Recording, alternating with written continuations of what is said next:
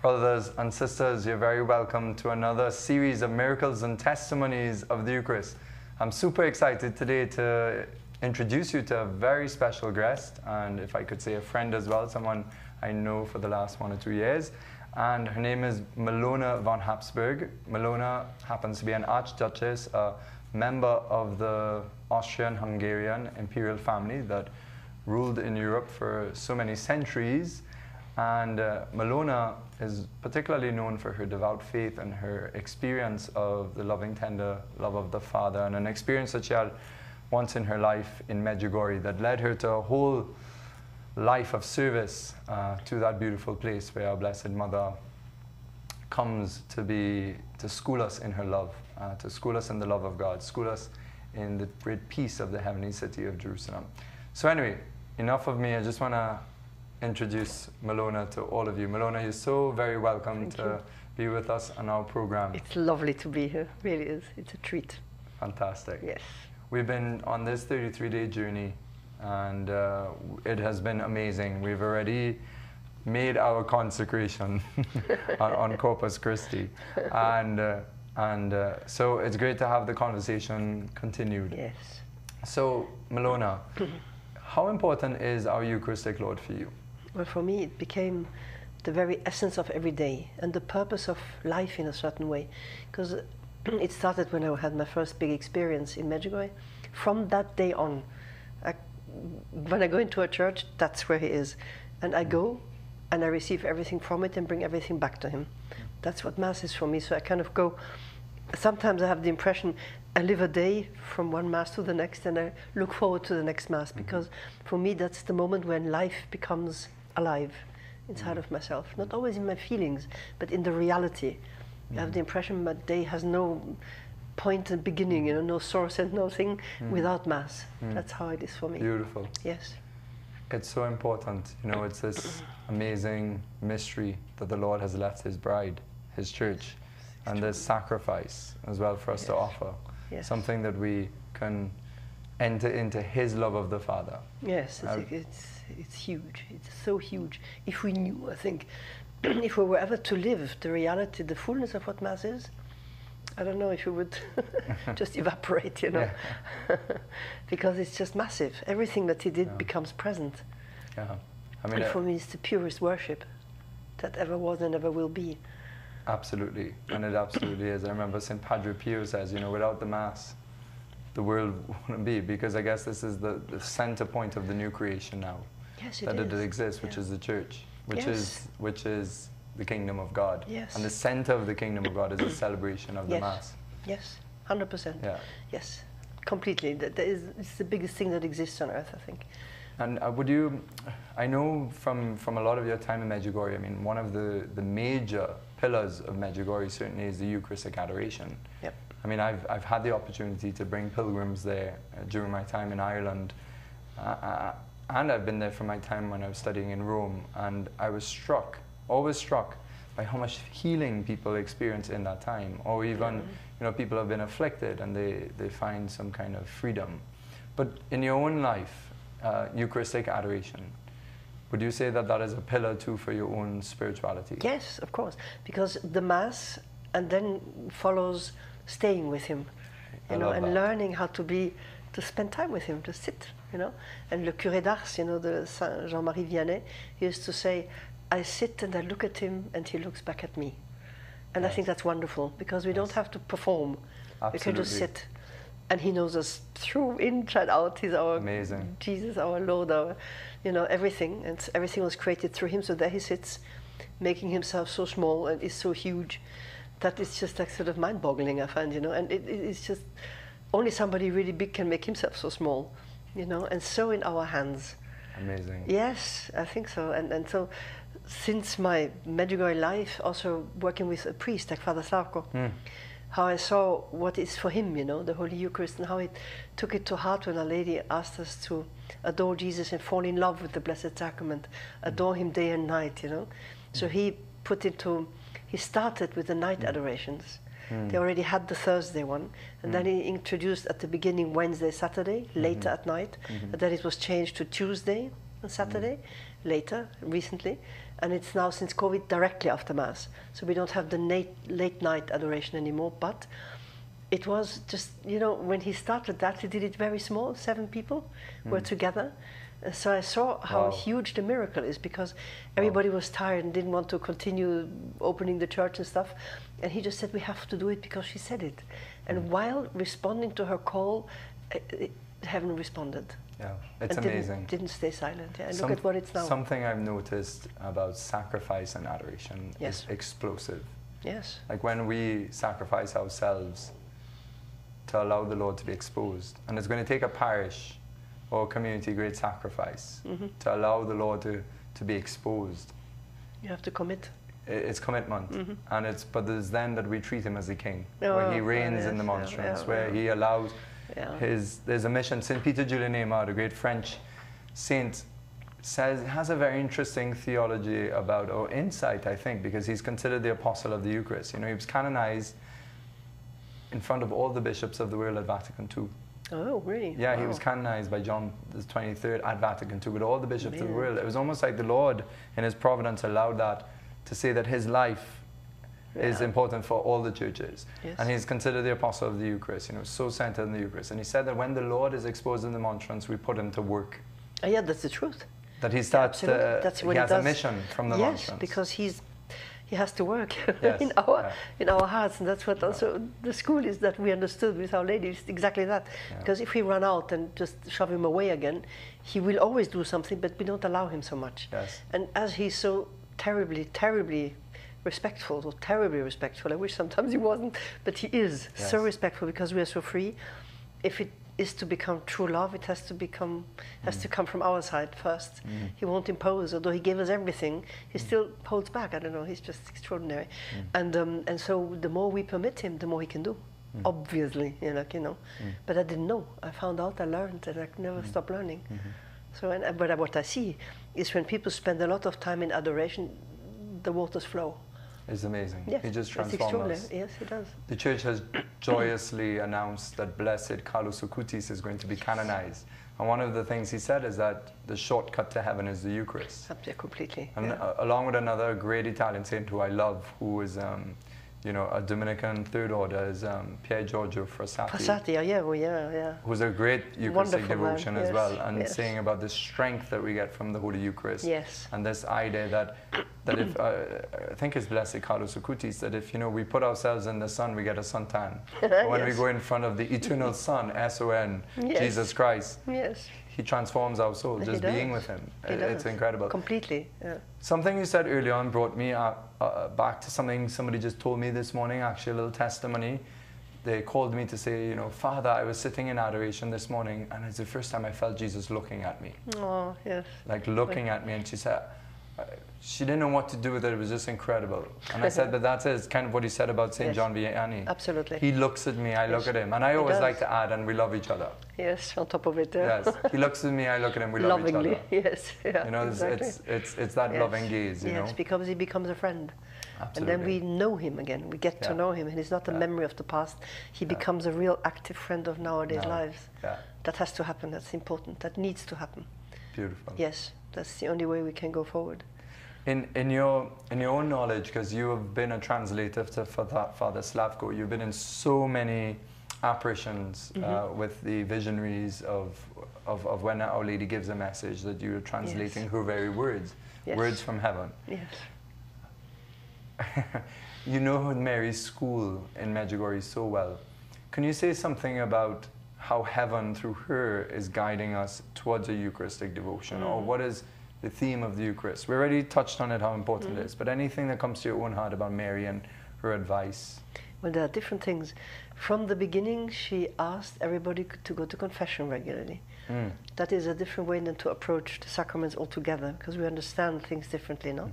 And we get advice, and then we shall become closer to Jesus in the sacrament, in the Holy Eucharist, because the more we are open and free, the more he can come. That's one thing. Secondly, she asked us to put Mass first, as the very center of our lives. It becomes so. When we start to go regularly, we can have a certain boredom sometimes, or desert, obviously, because it's not always on feeling level, but it's the loyalty. And the Lord will always reward that in one way or another. Keep showing up. Yes, He does. Yeah, He's the one who does. And what touches me is always, you know, when Our Lady looks at everybody so personally and her gaze rests on her child. Imagine when the Lord comes in our heart, He isn't busy with somebody else. He's 100% concentrated on us. We can have our heads going like that, you know, that's beautiful. like snowflake dome. But He is not. He's completely only there for us. And that is so humbling, I find, and so touching, you know, and so it's just so precious. I don't know what words to use, because it's so that He is like that with us, you know, and so tender and so real and so strong as well, and just so good. I don't know. I mean, you know, no word will ever suffice. Let's say, be enough to give the value of what He does with us when He comes to us, the full Jesus, you know. And He's not somebody who is, how can I say, He makes Himself kind of poor before us, which I find even worse. I don't know. The humility they have is so, you know, it just leaves me speechless. It does. Because His mother stands there humbly, and there He is on the altar, humble, little, invisible, and comes and gives Himself to us. You know, it's a mind-blowing you become mystery. just silent.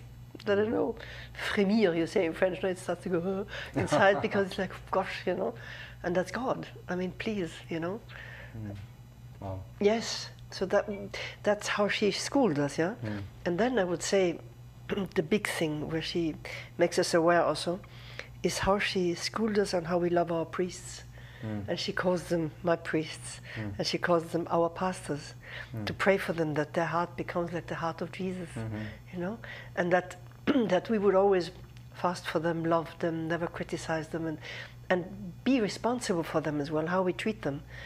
And she, through Mirjana, she spoke a lot about that, so I always learn from the visionaries what they bring from Our Lady's school, no? So she always used to say, if we lose the respect and the love for our priests, we shall lose the respect and love for our church, and in the end lose the faith in God. And that is something that we cannot risk. So she's very serious about that, and that brings us back also to the reality of the Holy Eucharist. Because if we don't love, respect our priests into whose hands He chooses to come, we miss out on what's happening on the altar. Because we can't. We become arrogant, and we become, you know, sort of, I don't know how to say that, without respect, then it doesn't work anymore. Because the priest himself is in respect of what he receives. And even if he can't be, we have to, because we have to also help our priests, you know, when they go through their turmoil and difficult stuff. Absolutely. Yeah. We're normal. I'm going to speak. Yes. I'm a priest, so Yeah. we're So you we're know. normal Yeah. human beings like Yes. everybody else, and often in a parish trying to serve with so many different hard. It's opinions very hard, I and know. desires, and you're actually doing an impossible thing. Yes. In one sense, but God just works through it. He does. And we all have to be patient with each other as Yes, as and we're that's all fine. on this road to holiness. That's God's will. Yeah, There is no yeah. Mr. Perfect in this world. Doesn't Correct, exist. yeah, yeah. Never has been, never will be. And that's Yeah, fine. yeah. That's not meant to be. But we need to be in adoration of God in order to understand the vocation.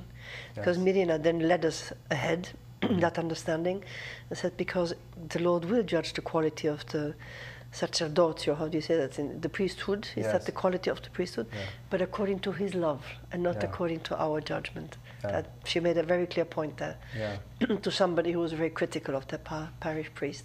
So seems to be a very serious topic. And I can also see how delicate Our Lady is with her priests, because on Thursdays in Ivan's chapel there's only for priests. So when you're the spoiled translator who is allowed to translate for priests, I find that always particularly beautiful, Wow. because I see the chapel full of all sorts Of priests, yeah. of priests. But she's you called know. from all over the world. Yes. Amazing. Every shape that you can imagine sits there, and you think, my gosh, you know, they all know, she knows them all, she knows their journey. She's been there when they heard the call, Yeah. the struggle, and man, they come back from difficult situations. Yeah. More and more so. Some come from the war, some come, you know, bishops who come from Iraq, and priests who come from Yeah. persecutions of all sorts in these Yeah. days, Yeah. and very unfair, some of them, Yeah. really unjust, Yeah. killing their hearts completely. And that's wrong. And Yeah. yet, and then she will pray in Aramaic. Yeah. She will give them encouragement, and she calls them my beloved. Yeah. Beautiful. Yes. Ljubljeni moj, my beloved, which I find so delightful. Yeah. Every time she does that, and sort of melt behind next to Eva, I think, yeah, there they go.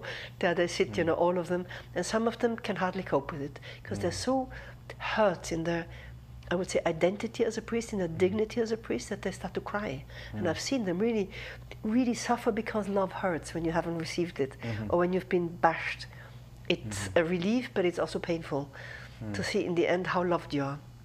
Have to re-accept it and re-accept the call to the priesthood and the importance of the Holy Eucharist, because it's a lonely journey, you know, very often a very lonely journey for the priests. And that's why it's so important for us as priests, and for us as a people of God, but as celibates, generally consecrated souls, a priest, to have that real identity of the significant other in the Eucharist. Yes. It's I mean, the Lord is with us everywhere, and we're always with the Lord. But we all want tangible contact. Yes, we need. We want to spend... To be loved, you know. To be loved in the most contact way. It's not enough to talk to somebody on the phone or to talk to somebody even behind the wall. That's why I say, Lord, you know, you're in the tabernacle. I know you're here and your presence not stopped by the door, but I want to see you. Yes, exactly. You know, I want to see your face because I believe you're there, you know. Yes. You know, it's a strange thing to talk to somebody behind the door. Yes, you know, and I think I think that's part of the Lord's plan, that eventually, this is my crazy idea, is that eventually he wants this Eucharistic reign, that where every parish would be so sacrificial that he wouldn't have to be kept in the tabernacle, and that he'd be exposed and there freely with his people. But that takes a lot of sacrifice, that takes inconvenience, that takes so much for the Lord to reach that place, you know. So please God, I think that's part of Mary's dream. Yes, it is, because she schools our hearts, you know, to put Jesus first, to put God very, very first. So that's a school in itself, isn't it? That you understand you're not doing his will by sitting with him. That it's not wasting time, not being a luxury, it's a necessity. But we don't know that enough yet. But Mother Teresa is strong on that, no? Right. She says the only moments not wasted is with him, with the Lord in the Blessed Sacrament. And the intimacy with him. She says it's the least wasted moments. I think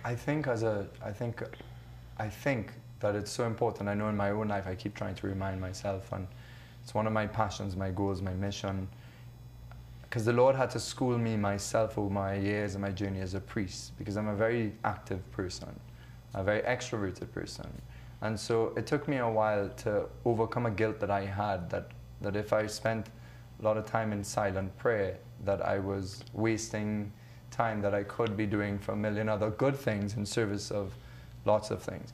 But it took me a while for the Lord to really just take out that lie out of me and realize, well, no, I'm worthy, first of all. I'm your first neighbor. I'm worthy of all your love and your adoration and your prayer.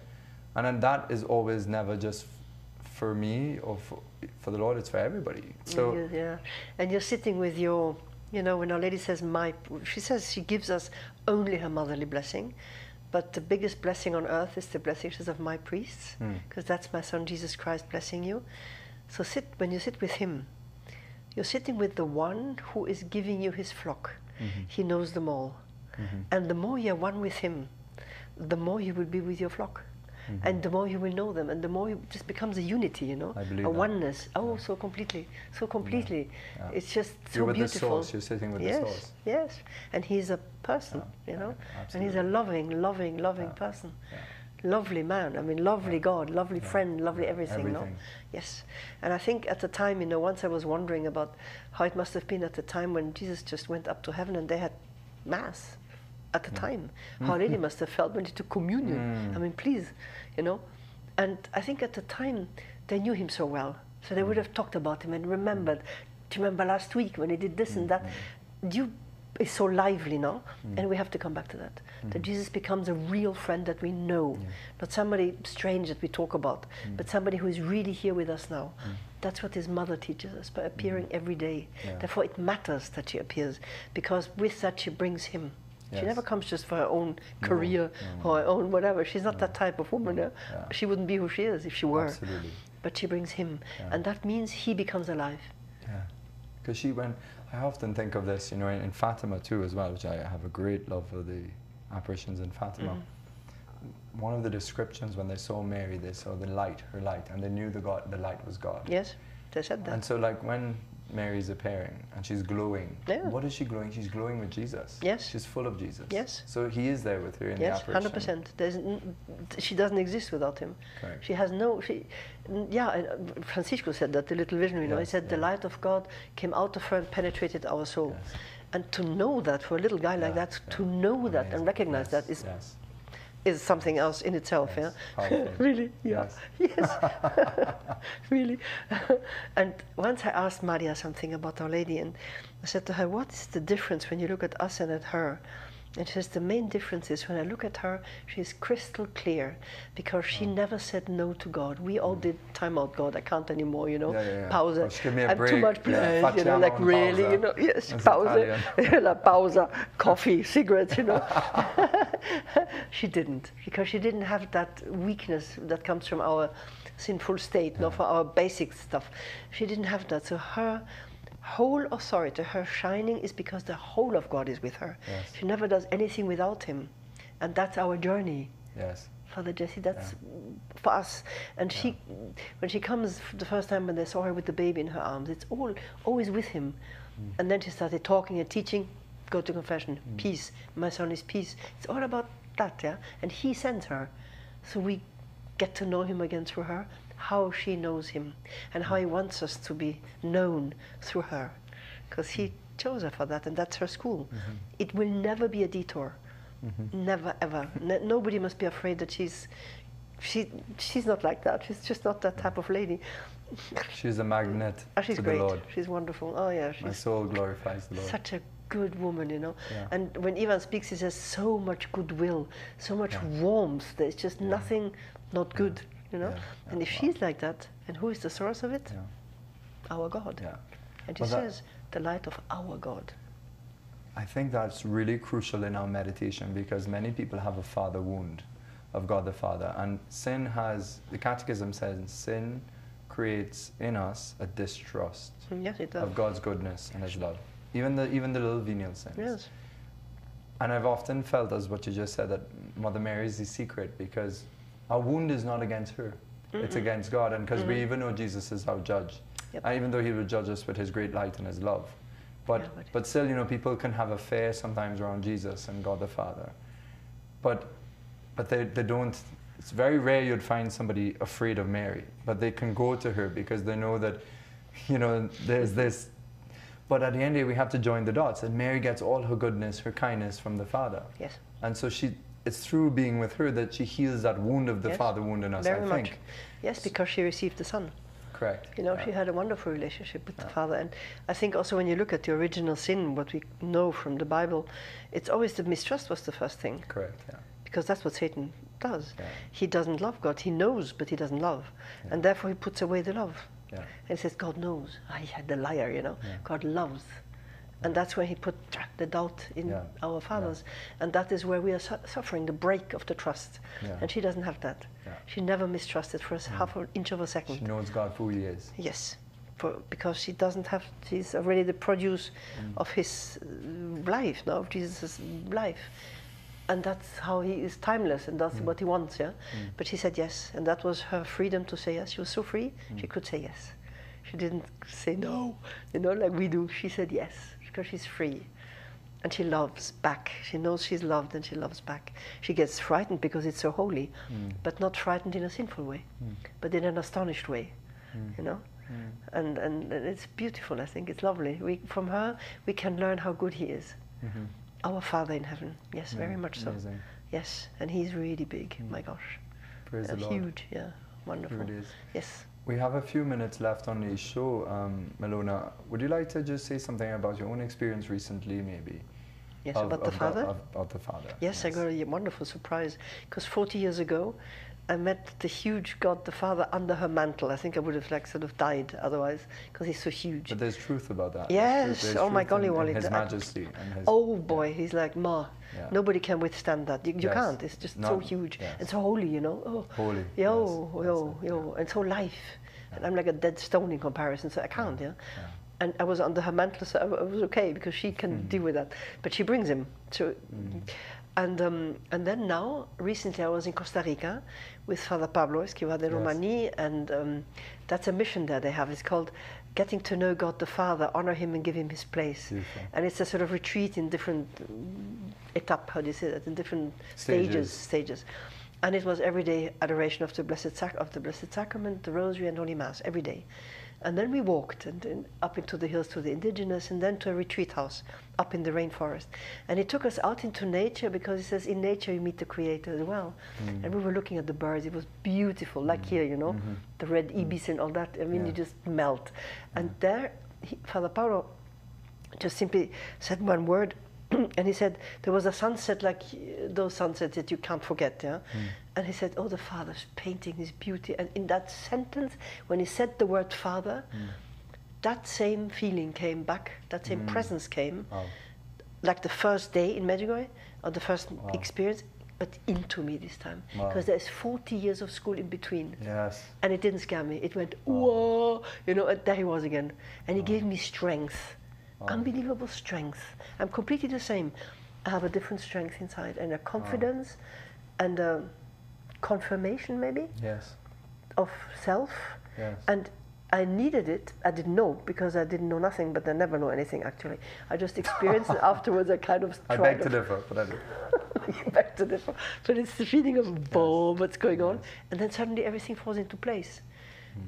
And that gave me the possibility to be with Rhonda, listen here, and come to Trinidad. Like, and she then told me, your mission. I said, I don't have mission, I don't have ministry, I don't know nothing.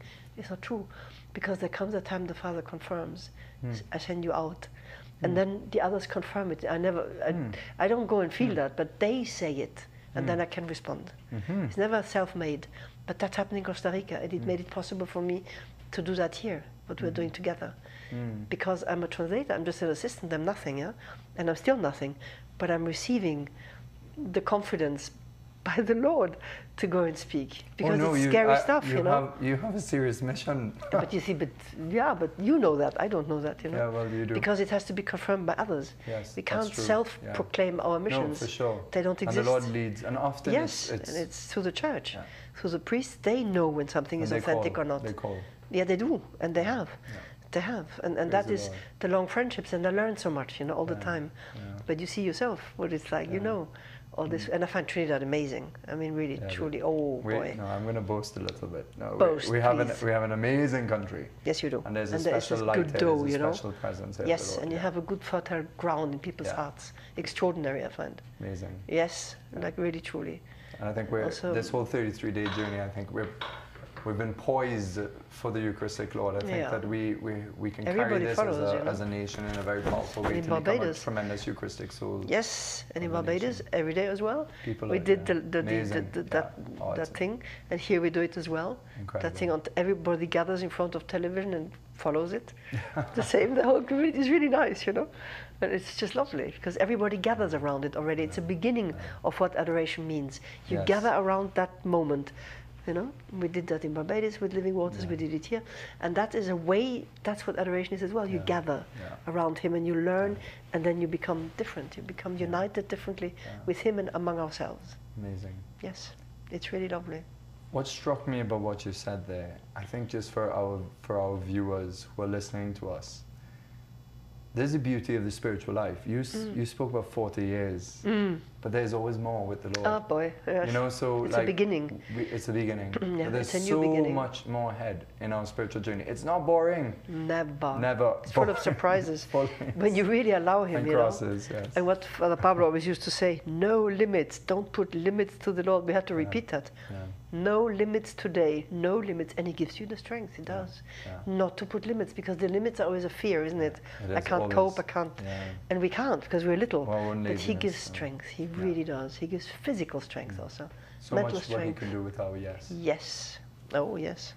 Milona, we're in our last minute of our show. Can I just invite you to say a prayer, and then I can give a blessing to our viewers? Just any prayer from your heart. Yes. Father, I thank you. I thank you for sending Our Lady to us, the Mother of Jesus, whom you gave to her through the Holy Spirit. And I thank you for traveling with us and sending us to one another to share, to exchange, and like we say, share the blessings. And Lord, thank you. Thank you so much for the blessings you give to us, to all your people, and together that we become your family, like our Holy Father says, the human family. And we know the fruit of the coming of your mother is brotherhood. When we have you, our Father, together, the Mother, the Son, the Holy Spirit that makes us one. I thank you. Amen. May Almighty God bless all of us viewers, and for our program, in the name of the Father, and of the Son, and of the Holy Spirit. Amen. God bless you, brothers and sisters. Thank you for making this 33-day journey with us. I hope it has been life-changing for you, as it has been for me. May the Lord bless you.